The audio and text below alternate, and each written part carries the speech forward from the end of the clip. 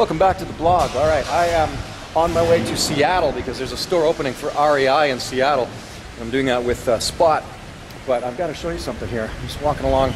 I'm in the Toronto airport at the moment, just in parking. Check this out.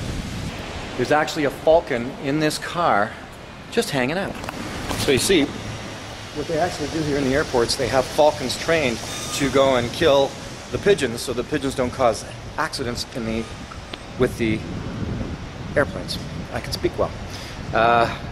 Which of course we know about the accident that happened over the Hudson River there with all of the Canada geese. Well, here they have problems with pigeons and seagulls and other birds, and the Falcons are trained to actually catch and kill those birds to clear them out of the way.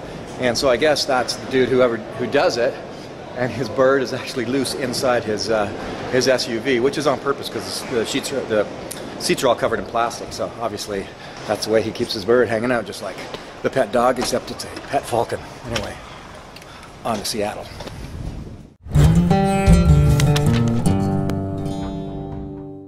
Hey everyone, if you want to see more of my video blogs, go to lesstroud.ca/videoblog.